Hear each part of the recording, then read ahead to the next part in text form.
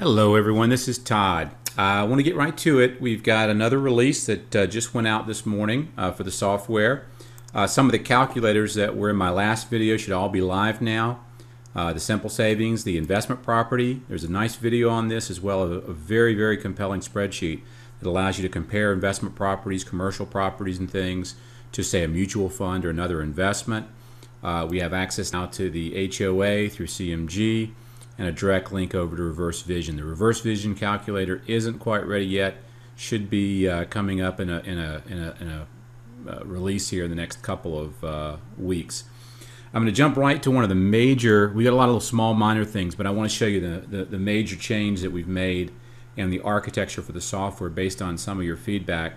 So I'm going to go to our old faithful Joe and Sally Smith here. We'll just use them as a traditional refinance. I'm going to go ahead and skip right over to the Suitability tab and then on over to the Analyze tab. Remember, you don't have to go in order. You can skip to any tab at any time. I can go from Eligibility on the second tab here right to creating a report. But I'm going to jump to the Analyze tab because here's where you're going to see a big change and something that I think will again make this probably the only way that I know to compare a very complicated situation in a way that provides very, very simple advice for the consumer in a way that helps them to make a quick decision. We like to say we're focusing on the math so that you can focus on the magic. And the magic being, how do I tell a story? How do I help this client understand which scenario is best for them? So remember, we're WYSIWYG, meaning what you see is what you get. So as I expand my loan options here and go to multiple loan options, I can now see all of these side by side. But one of the challenges we had in combining all of the asset and liability and cash flow management into one tool like this is when you're up here playing with a scratch board, we like as much as possible to compare apples to apples. But maybe there's a situation where you want to compare a 30 to a 15 and you want to show in the 30-year fixed them paying off certain debts and not paying off others. So let me shrink up these debts for a second here to where I'm only showing one liability. So we're comparing this current liability here to a new liability of $293 on a 30-year fixed. What you'll now see up in the top right-hand corner is Alternative 1, Pay. So this is my Alternative Liabilities 1, and each individual debt is available here. So let's say that I choose not to pay off the auto. By simply saying no, that I don't want to pay off the auto, it keeps that auto debt in place. It just appeared right here. All of the calculations and numbers for the entire plan have changed with that one click, as well as the cash needed. So if I go down to cash, there's an extra $40,000 cash at closing now because I am not going to pay off this $29,874 car loan. Okay, but let's say that I wanted to compare this. I'll start off with an easy one, just to another 30-year fixed, same loan amount, same everything, but I want to actually compare on this refinance. Now look what happened. When I opened up the new program for second liability, you'll notice I now have the same options, and I can say that I don't want to pay off the auto and I don't want to pay off the credit card. So you'll see what I now have the ability to do is completely customize the presentation, and now it says I have 322 in borrowing, now I have 331 in borrowing, and when I scroll down I have 40,000 in cash or 49,450 in cash. So maybe I would like to simply compare a lower loan amount on this first. Maybe I want to take this down to about 265.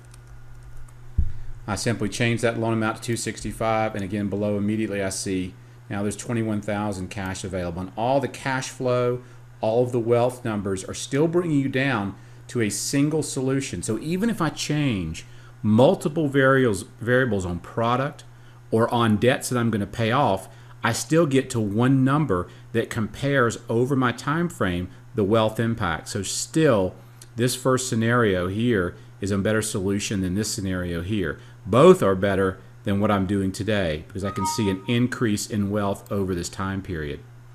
But you can take some very complicated situations. Let's say that you'd like to compare this to a 15-year fixed. Now you'll notice I can say I want to show a 15-year fixed where I pay off the credit cards and I pay off the auto. So again, we're at one level you can say we're no longer comparing apples to apples, but yet we are, because by just simply adding this scenario, I can see the impact in the cash. I've got a lot of cash, little cash, less cash.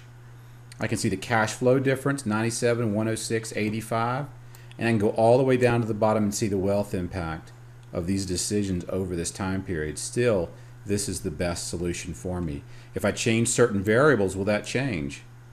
Wow. If I assume that the cash on cash return is 0%, then the 15-year, this third scenario, is a much better alternative for me, $107,000 versus a loss of $2,300, just because we're assuming that the cash and cash flow is now earning 0% over the target time frame for this client, which is 30 years.